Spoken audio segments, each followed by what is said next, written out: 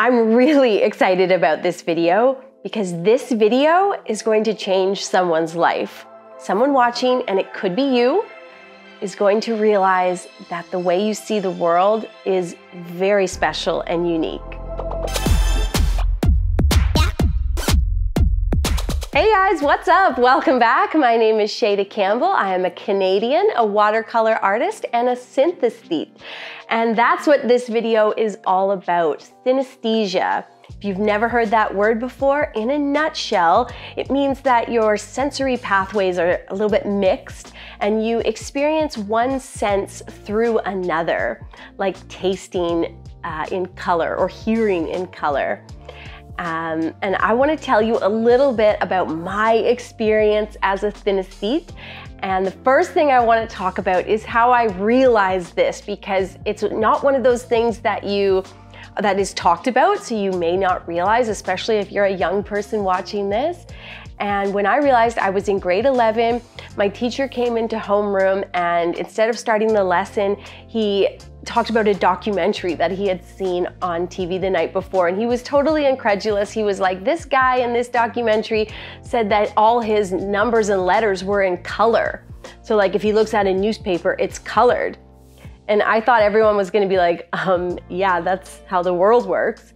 But everyone was like, oh, that's so crazy. And I put up my hand and was like, wait, you guys don't see all your letters in color?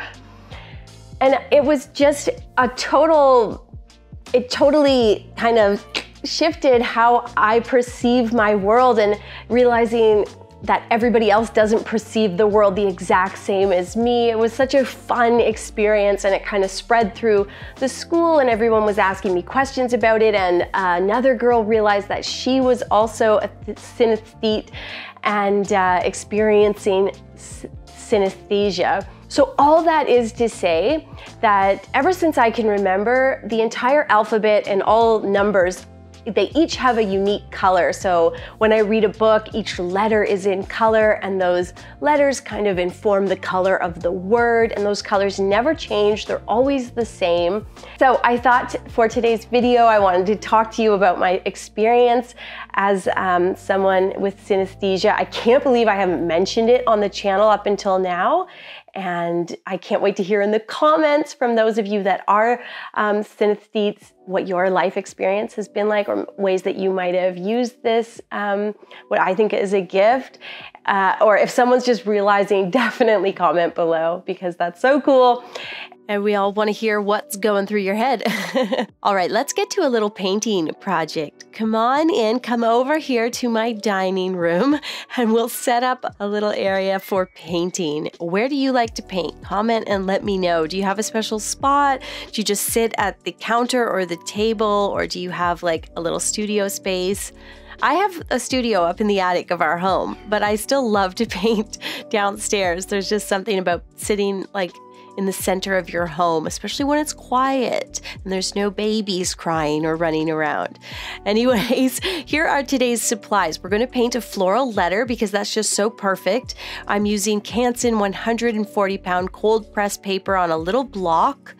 I'm using a little Derwent set of watercolor pans. These are the Inktense. They're really nice. I have clean water, paper towel for blotting my brush, and then I have a number 4 round brush, and that is from Princeton. All of these supplies are linked in the video description below, so you can shop them. And then what you're going to do to begin our project is print a letter just on computer paper, any size you want, and we're going to cover the back of that letter in graphite. You'll just cover it in pencil. If you want, if you have some washi tape or even some Scotch tape, you can tape your letter in place in order to transfer it.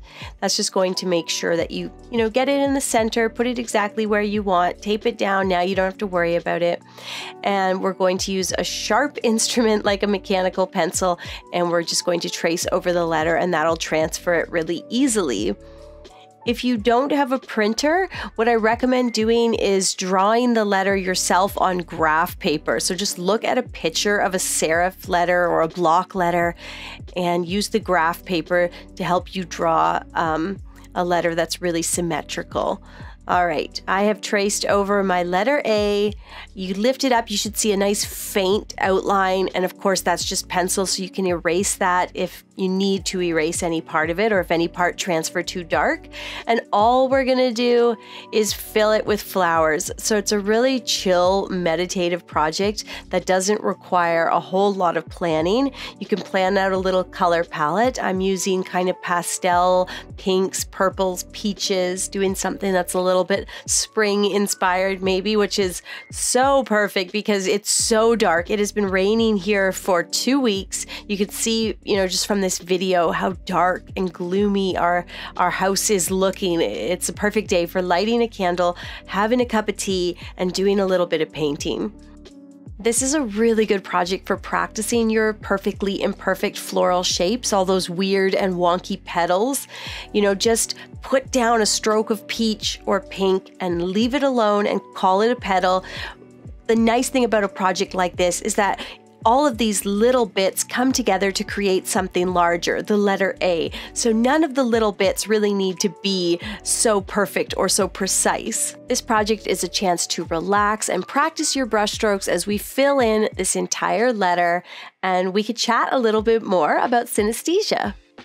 If you're a little bit curious about sort of what it's actually like, what my actual experience is, so I see all of my letters and numbers in color. The alphabet is totally colorful and it's always the same. So A is yellow, B is red, C is blue, D is dark green, E is light green, F is light blue, G is light red, H is red, I is white, J is light red, K is light blue, L is purple, M is light orange, like a peach, N is orange, O is very, very pale orange, and so on. So a word like Shayda would be pink, red, yellow, purple, green, yellow. A word like hello would be red, light green, purple, purple, light orange.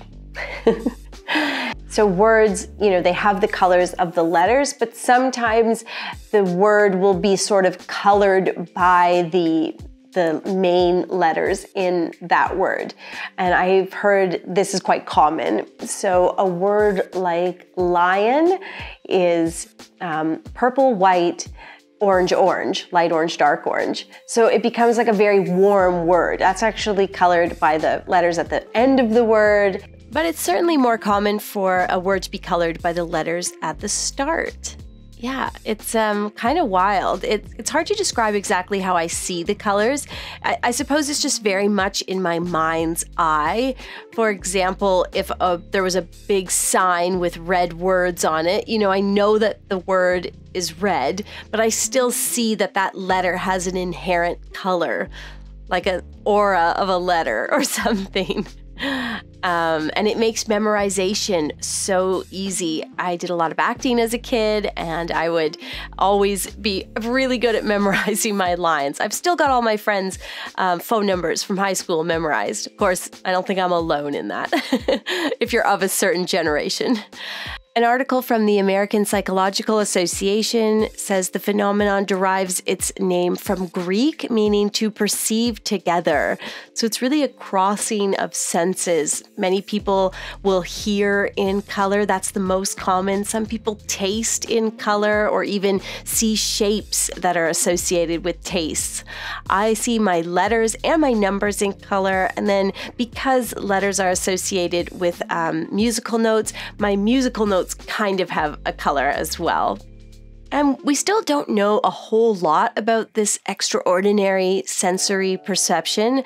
We know that it is biological and it can be passed down, and it's more common in women than men. And it seems to have some tie to creativity, which I think is so cool and kind of just makes sense to me. Some famous folks that have identified themselves as synesthetes are Pharrell Williams, Billie Eilish, Marilyn Monroe, Billy Joel, Tori Amos, and Richard Feynman, and many, many more. I was going through the Wikipedia page, and most everyone is creative in some way, acting or artists, musicians, lots and lots of musicians, people that hear and experience musical notes in color, which I think is so cool.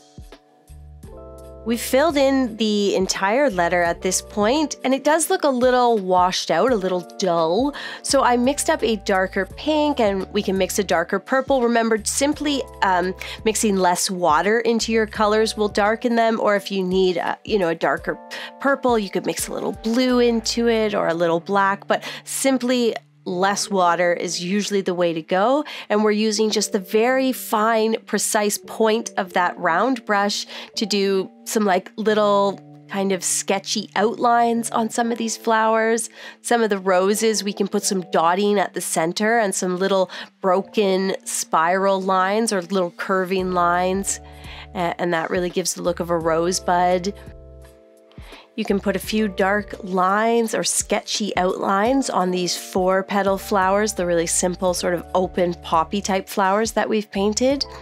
And then for those kind of little circular flowers that are made up of all the little dots, I just mix a darker purple or blue and I place a few more dots just to give them a bit of a contrast. Don't go over them in their entirety. You want a mix of the dark and the light so that they really pop. For the leaves, a few small little lines will go a long way, and that's really all you need to do to add a beautiful sort of contrast to this letter and make it just jump off the page. If you're enjoying this watercolor video, then you are going to love my watercolor e-course. I have a new one. It's called Flower Power, and it is a beyond beginner, I'm calling it. Not color mixing and paper types. This is for those of you that know that and want to go beyond and develop your own unique style and paint watercolor flowers with confidence. If you are new to watercolor and you're thinking, but I need that beginner stuff, don't worry, I got a beginner course. Everything you need to know to start painting, and if you need both, you can bundle them to save big time. Head to my website to check it out. That's shaydacampbell.com, and check out these watercolor e-courses. To finish up, you want to take an even darker pink or peach and place just a few more dots at the center of some of the flowers, and that is it. So that's our little letter all done. This would make such a sweet birthday card. You could get this done in sort of half an hour and do something really personal for a friend.